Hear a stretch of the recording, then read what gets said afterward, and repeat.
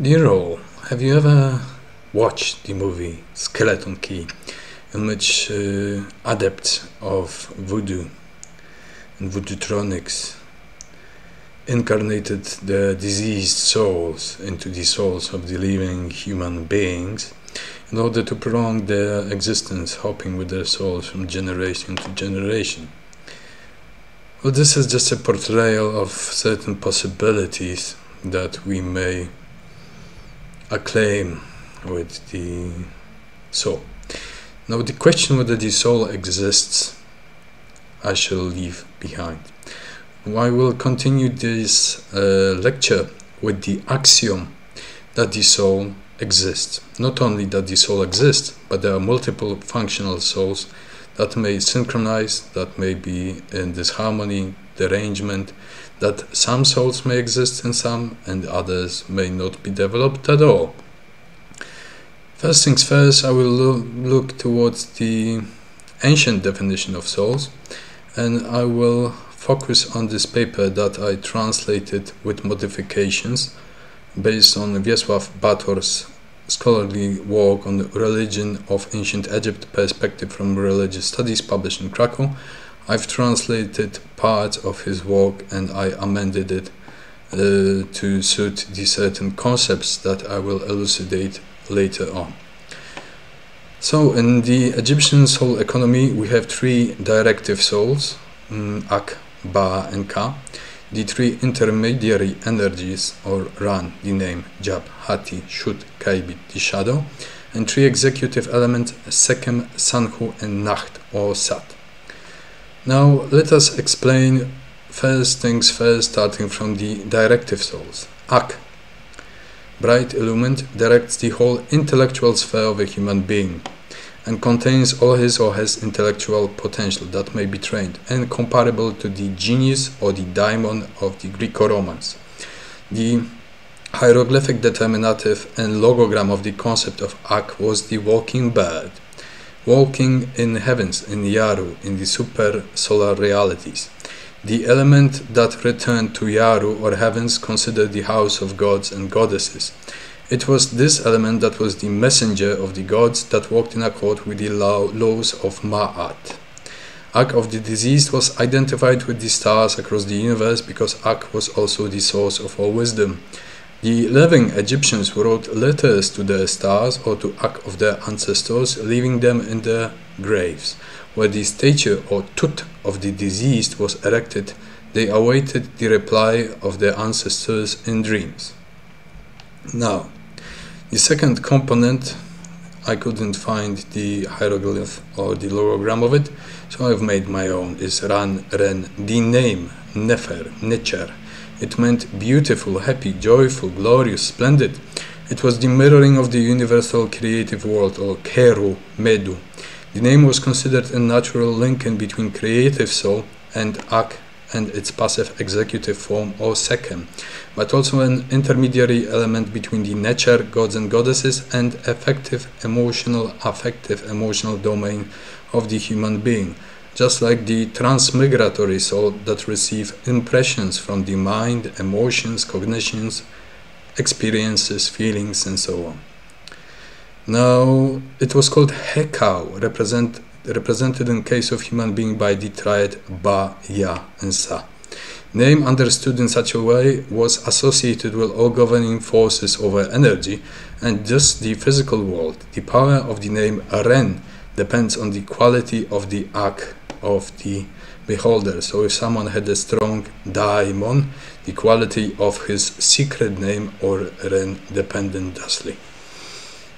Now, what is Sekem? That is the correct hieroglyph, was considered the primal, unspoiled form of a human being, the ideal prototype understood as Ptachil of his body, residing in the divine sphere of Nichiru. Visually, Sekem reminded of earthly body, but it did not have any defects, nor did it undergo the effects of time. Observing representations of phenomena of timeless youth and artistic impressions conjured by Egyptian masters of Sekem, of immortal beings, as they were considered artistic ideations of the earthly mirroring of Sekem in the generative realms of Aphrodite genetrics. This kind of idealistic portrayals were considered earthly mirroring of Sekhem, and they were given the name Tut, which were included by some researchers into the fundamental elements of one's personality. Egyptians did not deny Tut, the figure, a form of life, Tut-Ankh, or living image, for example, Tut-Ankh-Kamon, but always considered Tut an earthly substitute of Sekhem. Many researchers sought in Sekhem some active force working in an autonomous manner, which might not be completely accurate because the same element was equal in a determinative of a standing mummy, which may be found amongst the concept of other bodies, that is Sa and Jet. Thus, all three elements of human nature belong to the same category of receptive or passive forms. The hypothesis is supported by Egyptian mythology that the goddess Sekhmet, of personified Sekhem, of the highest being, is seen as a passive executor of the will of the king of gods, Atum-Re Chepri, in some theologies of some nomas, who, according to the stone of Shabaka, is understood as the heart and word logoi of the panentheistic god Ptah, the anima mundi, and the intellect. The above-mentioned elements of the human personality which walk in the divine sphere of Necheru were considered the most perfect prototype of a mortal, thus the numinous mirroring of his earthly nature. If you think Adam Kadmon or the Kabbalistic and Judaistic treatises, it was taken from the Egyptian concept of Sekhem. Now, further, the next thread of the elements of a human being are Ba, Yab, and Sa, which belong to the intermediating sphere of the whole being. Here all weight of afterlife of a human being rests because it is them that determine what will one do living one's life and what was the intention of his doings. Thus they are the main protagonists of the judgment over the dead, because they are responsible for a human being's conscious actions and submit to the judgment over the dead. They are as follows. Ba. This element is most closely associated with the understanding of a soul in Western Occidental civilization, that is the transmigratory soul and the bioplasmic soul from the mother and father mixture.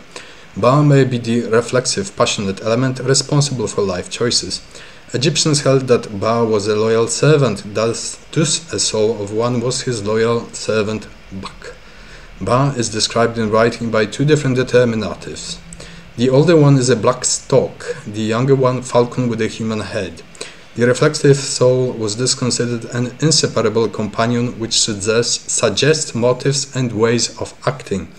Ba was not responsible for creative thought, but advised how they should be applied. It resides in the heart, or Yab, and its inclinations influence the active heart, or Hatti. The heart, commanding separate senses and movements, decided which of the Ba influences to execute and which ones should be rejected. When Ba is recommending inner tranquility, moderation, care for oneself and others, it persuades Ma'at, the laws. Then it has a chance of attaining the state of divinity, arete, gnosis aretos, and it awaits an award in the afterlife. Thus happy fate met him or her only when they conducted themselves as above. When the Ba soul contradicted the order of Ma'at or the Hindi Arta and influenced the human being to act against his conscience, co-feeling, as in Tartarism, or the voice of the Yab heart, which was inscribed with unfaltering laws and principles stemming from Ren, the name, in the natural sphere, then it must have been punished with other elements of the disease belonging to the sphere of Hekau, dying in cruel conditions in the underworld or being exterminated in the pool of fires. The advices of the soul might be completely contradicting conscience and even may put afterlife in doubt. In the scripture conversation of a suicide with his Ba, that is Berlin Paperi, we may note a complete contradiction between the Ba element and inner consideration of a man. The soul, or Ba in this case, seemed to be a synonym of sobriety, and at all costs it attempts to silence the burdened conscience. The Ba, attached to all pleasantries of life, conjures its image and recommends idleness. Operating on rational arguments, some impostor. The Ba negates afterlife just to protect the protagonist from suicide. It knows that it leads to the extermination of consciousness in the afterlife. To the life in opposition to Ma'at, it portrays a noble death. Christian liars are attempting to stop me talking because they're low lives and low-flying pigs. Just to protect the protagonist from suicide, it knows that it leads to the extermination of consciousness in the afterlife. That depends on the will and volition and the strength of the spirit of one's person, so not all suicides end up badly. To the life in opposition to Ma'at, it portrays a noble death which is saving from wickedness and assures existence in the afterlife. The conscience suggests that a person living in accord with Ma'at, I like to throw those fucker pigs around, has more influence in the world than the living body, attaining a degree of post-mortem divinity and the ability to conjure miracles. In the light of Egyptian nature, the Ba is not only belonging to human existence, also gods and animals possess it. Yes, animals do have souls, as I will mention later. Yet gods are not limited to having just one Ba as the rational friend. The Ba may undergo transformations, of course, one beheaded Christian vermin. Of course, a Ba belonging to it, they don't like these things to go forth because this is veritable knowledge against Jewish Christian lies. Yet gods are not limited to having just one Ba as the rational friend. The Ba may undergo transformations. Of course, a Ba belonging to a deity is of much higher hierarchy than that of a mortal or an animal. It is higher, perfect and infallible. In essence, the deity Ba is similar to human Ak. Ba of the divine is a manifestation of nature, may inhabit the bodies of many animals, and this fact is the basis of Egyptian zolatry, or the theoanthropozones that are portrayed in Egyptian mythology. For example, the deity Horus as the god of life may be emanating through all living beings in the positive aspect of their expression. Now let's move to Yab Hati. Again, I'm missing a hieroglyph.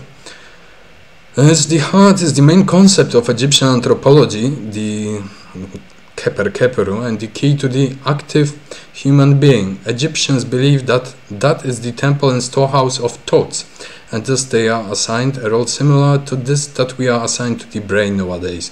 It might be said that the brain and associated cognitive processes and affective states and feeling are modulating the essential heart, thus experiences and pain, suffering influences or cleanses the heart alike to karmic inclinations, as in Hindi, karman. When a heart drowns in the despair or becomes alike to stone, different from detached abiding, it grows cold, but it may not be limited to biochemical physiological brain functions. It works with the components that give the feeling component authenticity, and the genius or the diamond its proper spiritual intellectual function. Thus also it might be said that apart from a regular heart pumping blood through the organism, there is a hidden layer, a spiritual heart and its circulation through which all states of being are carried throughout. Some believe that in blood therein is also contained the vital force of the heart. It is a violation thus to abuse the blood of one's heart, as it develops a parasitical dependence and reliance on someone else's heart, thus rejecting one's own as an independent being. The heart was divided into the passive form, conscience, called Yab, and the active active part, desire, passion, or rather direction, Hati. As conscience, the heart, Yab, is never bribed, and it may be a witness against the disease in the world of the dead. As a person with my heart immortalized thrice in hermetic sciences, salute the gods, before my heart on earth was killed. Some researchers believe that Yab is directed towards the metaphysical world, while Hati directs the doing of a human being in the world of the senses, for Hatya means also ruler. This also has in Egyptian text a function alike to defense double, Ka, controlling the visible physical body. According to Egyptians, they are different in the sense that Hati is guided by conscious working of our body, and Ka controls only the physiological functions of our organism that is not guided by our will. In essence, the yogins, yogara, bind and dissolve of the East, were establishing Hatya command over Ka. They could be in charge of the emotional, affective, cognitive and other functions of the mind and body, thus establishing a seat of consciousness, Aina, linking it with the true will or the higher image. The Hati, or the act of Tajalli in the Arabic understanding of conversation with your holy guardian, daimon or angel or deity. The Hati heart as a collection of active desires, emotions also commands the passive form, body related to the sphere of Hekau, also called Sa. Now, what is Sa? It is a passive being of the human being, which is at our disposal of the heart and executed through the mediation of the Sa body, the will of the Ba soul. It works without the interference of the senses, and as a signal to act, it is enough to think, emanate or vibrate a word, logoi, any directed thought, form or act, voice, etc. It may be called soul body, subtle body, or emotional body, or all of them combined, because its determinative is also standing as a mummy, a corpse. It is said the true process of mummification was an attempt at turning a regular body into Sa, perhaps an astral double that exists immortally. These concepts, however, are not identical because the mummy is described with the Egyptian word Ui, although equipped with identical determinative. In any case, Sa was the principal tool and perhaps a protective carrier shielding in work of the Ba soul through mediation of the heart, and could take any shapes and infiltrate physical matter. Think soulcraft and flying in the astral. It could also shape it into proper visible imaginations. It is her that could morph its being into notions or representations of deities. Think Buddhist tulpas. Modern ideas of god forms, masks or illusions, unlike true deities, animals, plants and symbols. Pardon me. It could also change things into another, transmutation, for example, modifications of the mental astral plane, or endowing physical objects consecrated with various kinds of energy, consecrated or cursed objects, for example. That is why Sa was an element without which no magic could be performed. That was considered obvious and common in these days. The last and the third sphere of the world in which a human being played was the physical world called Nahtu. There are three function elements here. Functional, Ka, intermediary, Kaibit Shu, or the shadow, the Sharao, the Eidola, the simulacra, and executive jet. From all listed elements of personality, only the last one is captured in a sensual way. That is Kaibit, psychosexual shadow being, is a delicate substance, and Ka is considered an invisible caretaker sustaining the human body in a good condition, healthy. Or using Galen's term, that would be eukrasia, Ka. It is not commonly agreed, but some speculate that it is the closest to the form close to Platonic ideas, others that it is a blind instinctual form without any form of spirituality. It might happen that in fact it is blind, instinctual at first, but undergoes refinement into the divine, numinous ideas that penetrate this world as interpretable powers, as eternal grammar of the world which understood becomes reflected in it. The main function of Ka is providing nourishment to the physical body. The female version of Ka, or Hemsut, proves that this component has a role in sexual differences and regulated physiological needs. Ka has also some relation with the ancestors and heritability. Ka might look like a double, perhaps an astral double, representing the image of the person at a given time. Ka most likely was not responsible for psychic and moral traits of a human being, although the energy basis with which Ka operates in governing the physiology of human being is Kaibit, or Shut. After death, Ka resided with two elements in the grave, still having physical needs. That's why in some schools of necromancy, the Ka, or the Shut, was laid down to sleep in the grave. Unlike what Judeo-Christian idiots done with shadows flying all around, creating a graveyard over earth, when all those black figures are treated like the devils themselves. No, this is actually a mismanaged component of a human being, or the soul of a human being, by Judeo-Christian morons. Now, Kaibit, Shut, or shadow, was considered amongst the Egyptian thinkers an intermediary element that transported the recommendation of Ka to autonomous physiological systems. It was also portrayed as pitch black, and that's why it was called the shadow, simulacra, eidola, your nightmares. This shadow soul accompanied the human being even at night, being his visual representation of vital and reproductive forces. This shadow substance may be considered as a psychosexual energy in relation to the living organism, as a state of physical reality mediating between pure energy and matter may be often borrowed by Sa, which in such a way is materializing and assumes a visible form. After death, Kaibit lived in the grave if properly bound, altogether with Ka and Jet, and like them required nourishment.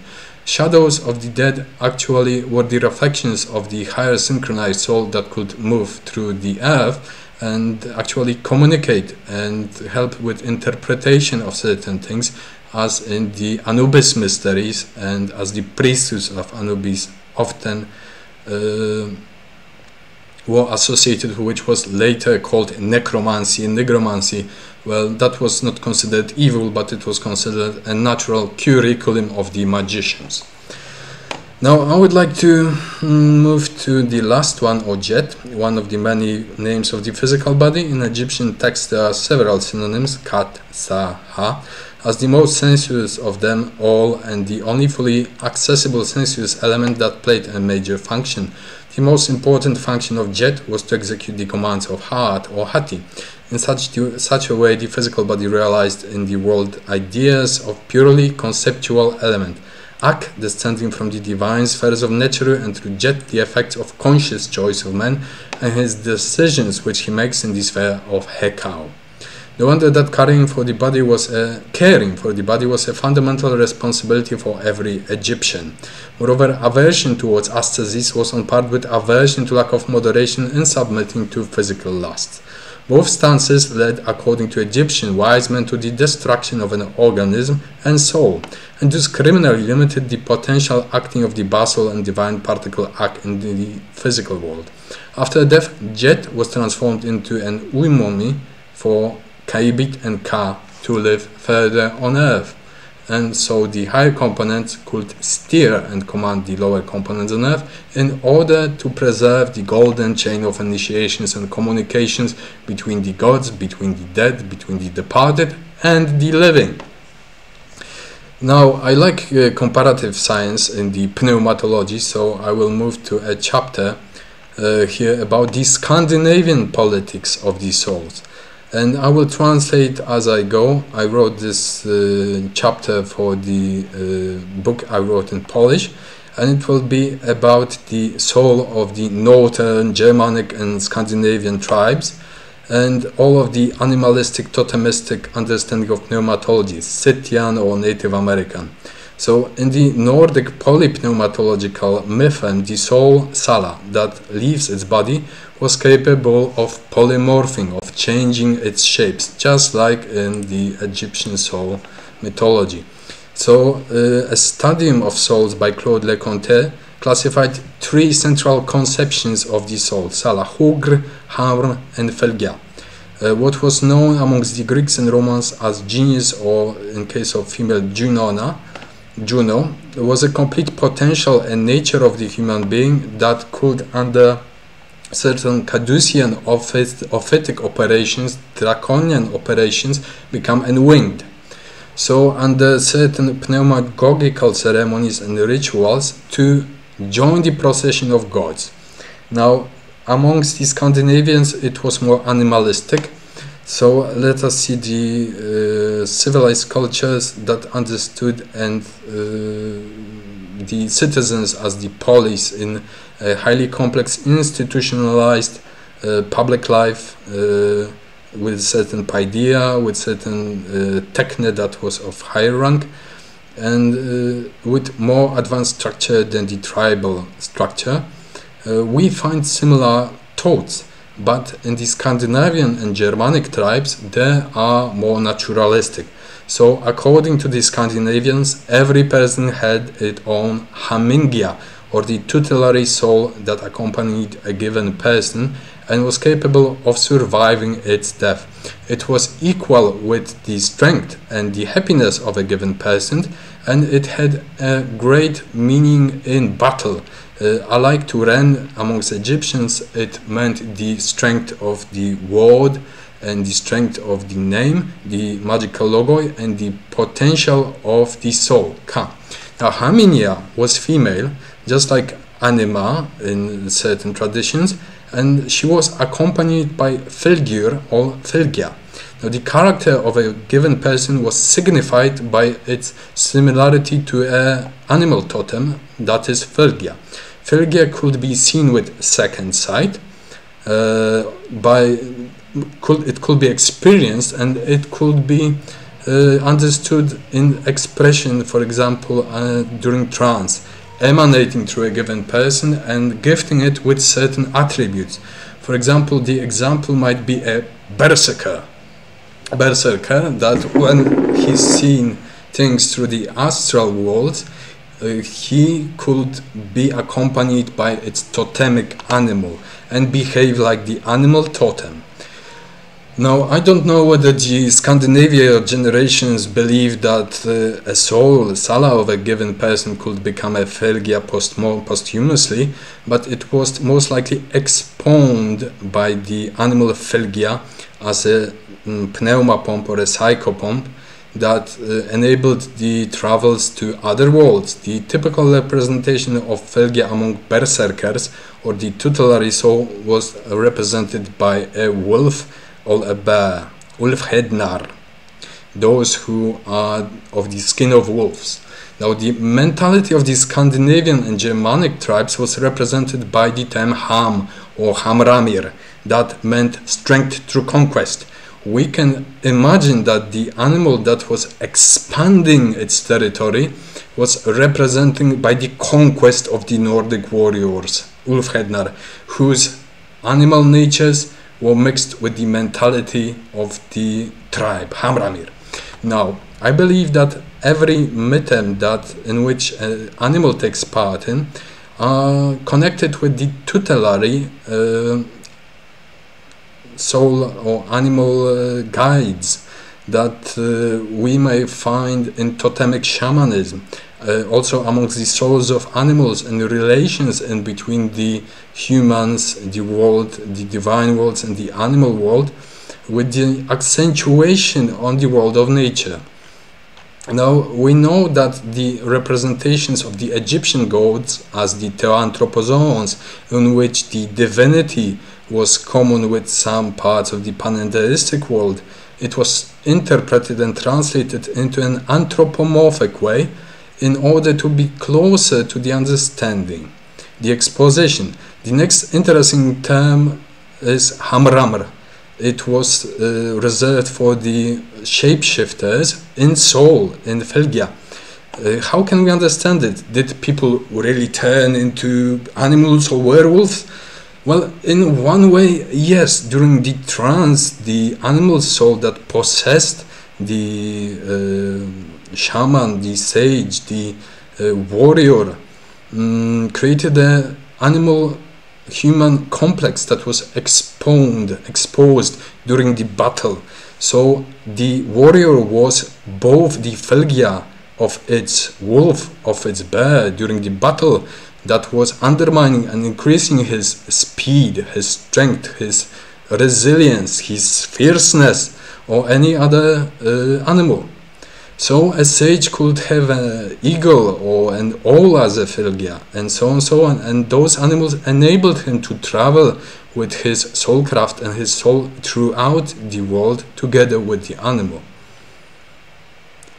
As a secret, I may betray that once I sensed a mighty stag skull on my head and the ram skull and other animals, and we understood each other in a certain community, and the stag was the first god of Europe. Let us remind us that the first god of Europe was non-humanoid, but it was an animal.